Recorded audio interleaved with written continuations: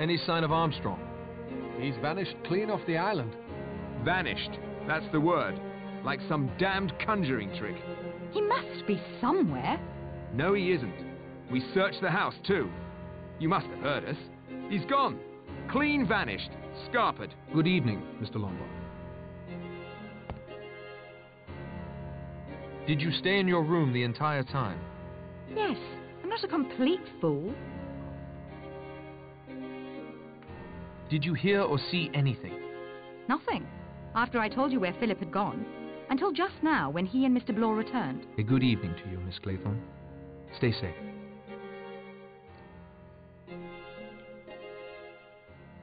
Did you find Armstrong?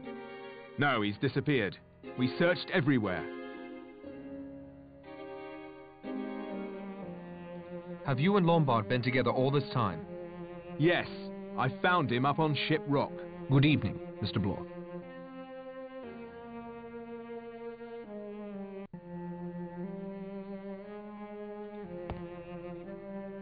What did you do before Blore found you? Crept along the balcony to Vera's window and gave her my gun. Very generous. Then I went up onto Ship Rock. I set the bonfire ablaze, but someone will have to keep an eye on it throughout the night. Thank you, Lombard. Have you looked in the dining room? No.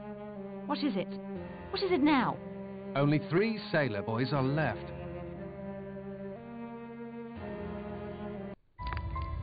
Chapter 8. 3 little sailor boys walking in the zoo.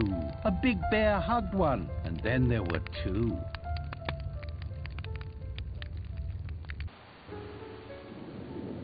Three little sailor boys walking in the zoo. I've been all over this island more than once, and I've yet to see a bear. We should stay together in one room. I still have the gun. Wouldn't we be safe then? Possibly, provided you aren't Owen. We can't. One of us has to keep the signal fire on Ship Rock going. And there's something else. Armstrong isn't the only one of us to have vanished. The rest of us are here. Those still alive, yes. Wargrave's body is missing. Huh. I have to admit, not much seems to get past you, Narracott. Oh, how ghastly. We better find it. Vera is safe enough locked in her room with the gun. Lore, if you and Narracott search for Wargrave... You mean for his body? Yes, if you like. I'll keep the bonfire going. There's only one path up to Ship Rock. If I keep an eye on that and have a flaming torch close at hand, I should be fine. I've got this. I'll be all right. I'm going to find Wargrave. Would you gentlemen mind escorting me to my room? My pleasure. Fine, Lombard. I'll start looking for Wargrave, too. Oh, Patrick. Right, my plan on this final video is to do the last few chapters in this one last video. And just do, at the moment, one ending. Okay? That's the idea that I've got. Because this chapter is so short, it's literally tiny. It probably will take me all but 5 minutes. I may change my mind, I don't know. But if I'm going to be like wandering around, then it probably isn't, you know.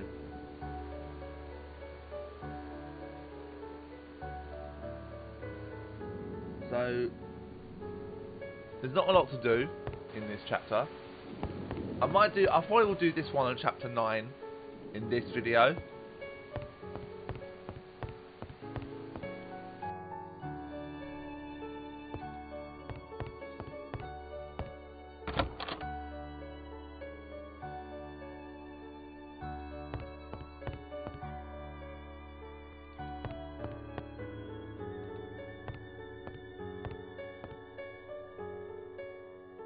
Dead as Hamlet's dad, but not shot, and the body is still warm. There's nothing I can do for the victim now.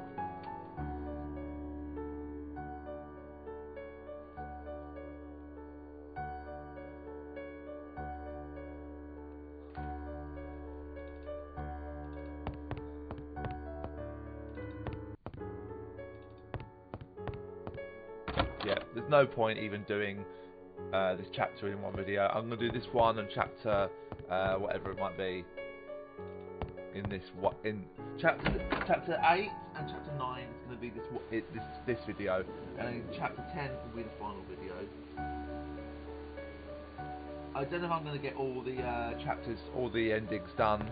I just don't know at the moment.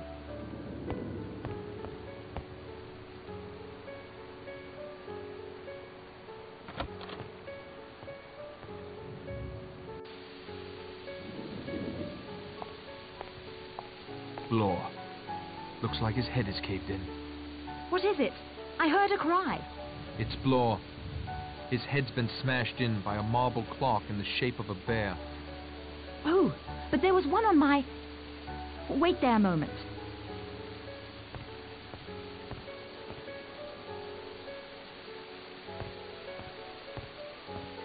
It was on my mantle. When Philip escorted me to my room, it must have been already gone. One of you. Philip. Or you. Wait! The body was thoroughly searched. No need to disturb it now.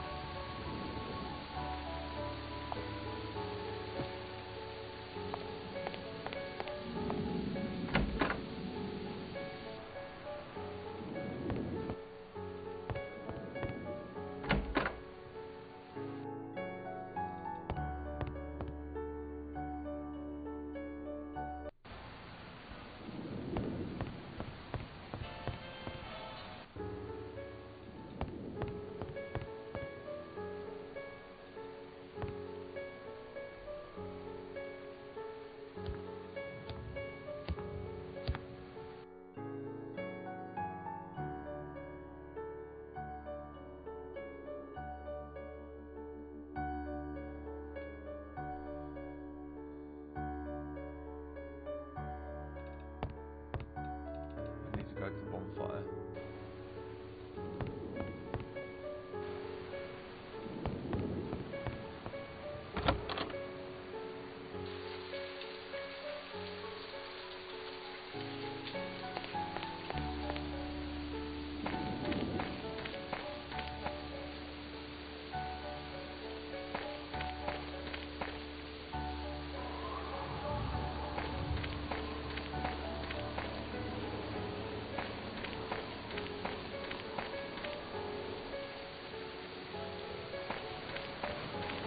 Save it here.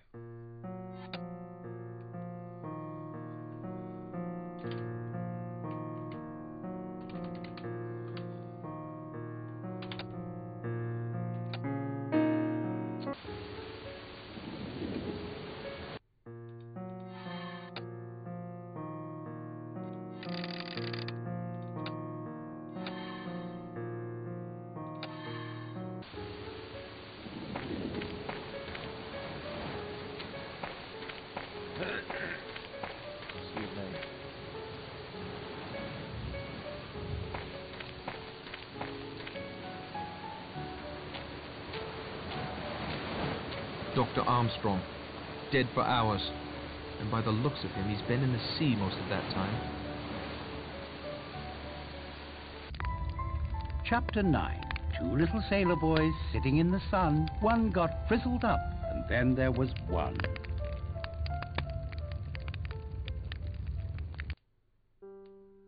Don't try to get in. I'm pointing the gun at the door. I'm not the killer! You're trying to make me believe Philip is the killer. Armstrong's dead. His body washed up on the rocks. And Wargrave is sitting in the screening room, dead. Again. That's impossible. I swear it. This time he was bludgeoned with the law book he wrote. I think that's how he was originally meant to die. The next rhyme. Two little sailor boys sitting in the sun. One got frizzled up. That means we'll be safe till morning, doesn't it? No one can be frizzled up at night. Stay away from me! If you try to get in, I'll shoot! Okay. Time to go and check on the bonfire again.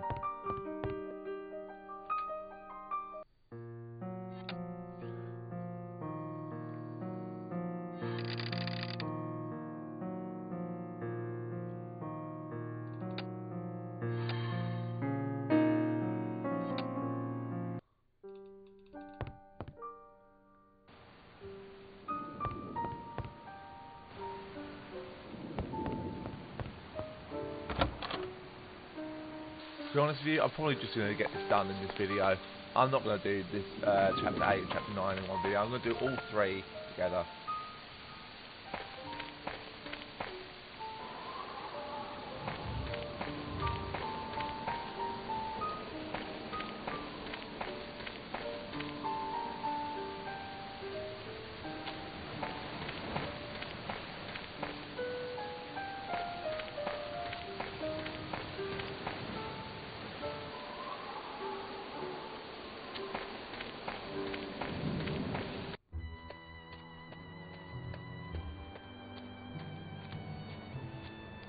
No tricks, Narracott, or I'll light you up like Guy Fawkes.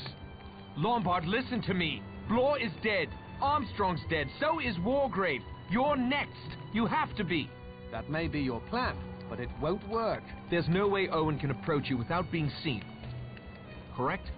As we're proving right now. So it must be some sort of trap. Already set before you came up here. What sort of trap? The rhyme. 2 little sailor boys sitting in the sun. One got frizzled up. The only thing approaching the sun on this island right now is that fire. Get away from it.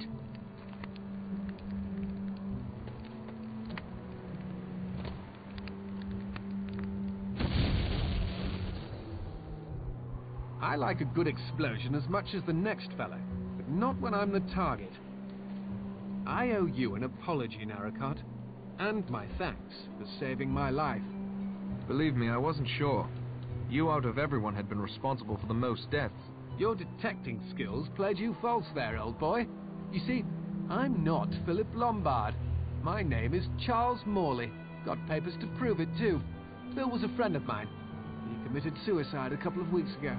I was at his place when the solicitor Morris rang up. It sounded suspicious. I thought it might have something to do with Phil's death. I wanted to get to the bottom of it, so I came along in his place. Besides, 100 guineas is 100 guineas. So you're no murderer? I'll confess I've thought of murdering you more than once the past few days. Listen, Lombard. Morley. I need to ask you a terrific favor. You've earned the right. Can you play dead for a while? Stay out of sight. Vera must be the killer. The jury's still out as far as I'm concerned. But if Owen thinks you're out of the way, he may try for me. Or Vera, if she's innocent. Which is why I have to get back to the house. Say, old man, if you want to get into the house without making a racket, the window to my bathroom is open. I used it to get out on the balcony and, make sure Vera was safe. Uh-huh. Okay, thanks for the tip. Will you lie low? Come running if there's trouble. It'll be a pleasure to return the favor, old man. Chapter 10. One little sailor boy left all alone. He went and hanged himself, and then there were none. I hear a voice. No, voices. They're coming from upstairs. This is it, guys. I'm gonna do the original, the ending that I'm gonna plan on doing. If people want me to do the other endings and show them off again, that I will definitely do that if people ask me. But at the moment, I want to get this game done before I go away today. It's Sunday, Easter Sunday, so yeah.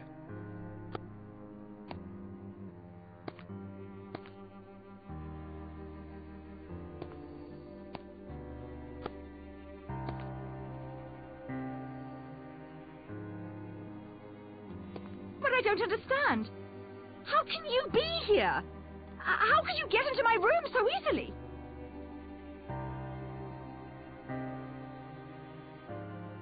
I've always had a duplicate set of keys, Miss Claythorne, as a former and actually the current owner of this house. You own this house? I have for several years. I saw to it that Emily Brent died 2 weeks ago. I took her place for the weekend. My finest performance, I think. Worthy of the Oscar the Academy always refused me. But the bee stings. Hurt like hell and did nothing for my complexion. But Emily Brent was allergic, not me. It's my apiary after all. Who are you? My name is Gabrielle Steele. You've seen my posters in the screening room. The actress. Some scandal in Hollywood. Scandal? Well, I guess if you call trying to kill your leading man a scandal, yes, it was. My final picture, Last of the Borgias.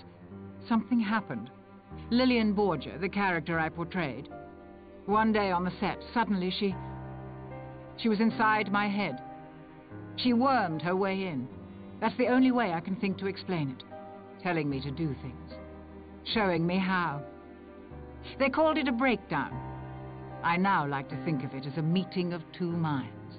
But why this elaborate plot? Why kill all these people? Why? Wargrave, of course. He was absolutely right. He was the central character in our little drama. The Edward Seaton trial? Yes, Edward Seaton. My love. My life. We met some years ago when I first came to London to star in a play in the West End. Then, after the incident in Hollywood, I came back to England to rest. They wanted me to rest. Edward and I fell in love. I cannot describe to you the depth of our love. You wouldn't understand. I've seen how you flirted with Lombard and Narracott, playing them off against one another. Did I? I was frightened and confused. I suppose that's as good an explanation as any. I was never confused. Edward was an innocent man railroaded by that venomous old judge simply to prove a point. That it was his courtroom, his law. 3 days Edward suffered. He couldn't bear the shame or what it would do to me. He killed himself for me. I wanted Wargrave to suffer those 3 days, watching as death approached, powerless to prevent it. But why the rest of us? I met Miss Brent at a resort soon after I arrived in England. Hateful old hag. I think I caught her qualities quite nicely. I heard how she had punished Beatrice Taylor for her so-called sin. Drove her to take her own life, just as Wargrave had driven Edward to suicide. I wanted to extend Wargrave's torture for 3 excruciating days. What better way than to make him watch others die? Crimes committed under his very nose. Deaths he was helpless to prevent. How his ego must have been scraped raw. You researched? Found us all? Others who had apparently escaped justice, like Miss Brent, with the help of my attorney, Archibald Morris. How could he agree to help with such a mad plan? Mad? Madmen kill for no reason, no sense of justice at all. I only killed those who deserved to die. And Morris was a perfect little lawyer, asking no questions as long as the money was good. He'd been responsible for a few miscarriages of justice on his own, so killing him was not a serious moral dilemma. Then the stage was set. We arrived on my island, and the play began. The trickiest part was goading Armstrong into getting so drunk he wouldn't notice the imperceptible pulse that remained after I took the curare. A few bee stings, and then a liberal application of Bellman's universal embrocation to complete the effect. It causes a nasty rash. He saw what he expected to see, a severe allergic reaction that can only result in death. You killed the judge twice.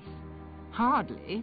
The first time was some fool scheme he cooked up on his own with Armstrong, so he could pretend to be dead and catch Mr. Owen. I admit stealing Miss Brent's grey yarn and fashioning a wig from it was a nice touch. So angry. I couldn't think who had done it or why. I thought braining him with his own law book would be enough to fit the Chancery rhyme. If you shoot me, you'll be arrested. Patrick will catch you. I'll deal with Mr. Narracott presently. Then I'll take poison. This ring I wear is a prop from the Borgia movie. Came in very handy this weekend. First for Marston, then Ethel, then my own curare. And now, here we are. Once I'm dead, you can hang yourself and complete the rhyme. And if I refuse to hang myself? My dear, what do you think will happen to you if you're the only person found alive on an island with 10 dead bodies? If you don't hang yourself, the law most certainly will. Patrick!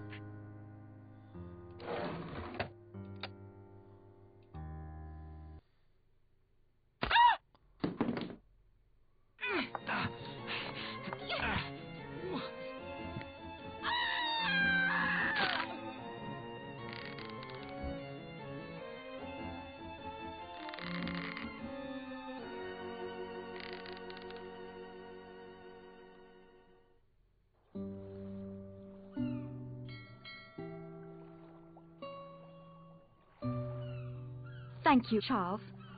That's right. If you ever need a break from Narracott, Charles Morley is in the London Directory. Treat her right, Narracott. As far as I'm concerned, you're a better man in a tight spot than Phil ever was. This little sailor boy isn't going near the sea for a long time to come. Will you listen to me now? If you insist. Hugo and Cyril went down to the beach early that day.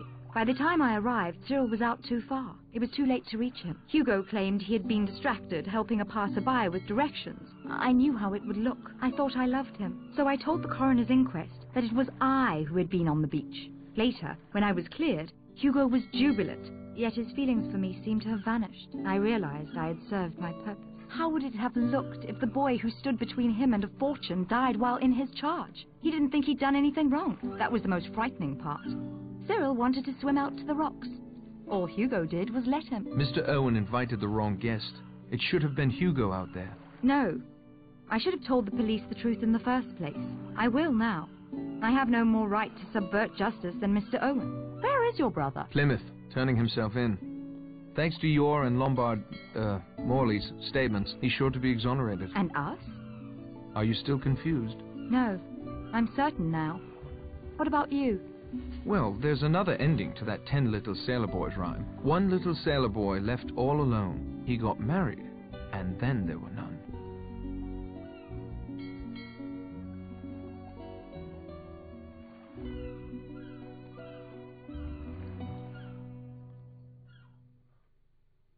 And there you go, guys. That's the end.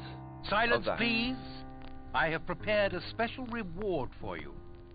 The original ending to our little story is somewhat different than the one you have just experienced.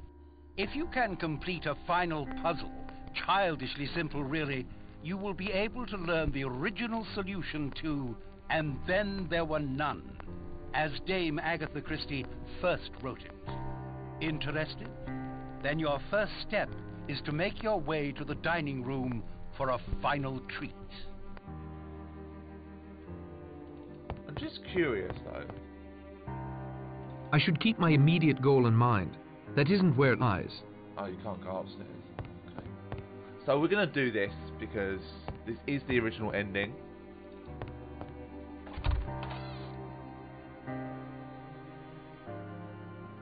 Actually, you know what?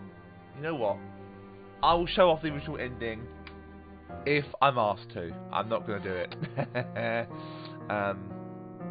No, not going to do it. So, if people want to see it, I will do it. But for now, this is where the story ends. Thanks for watching, guys. See you next time. If there is a next time.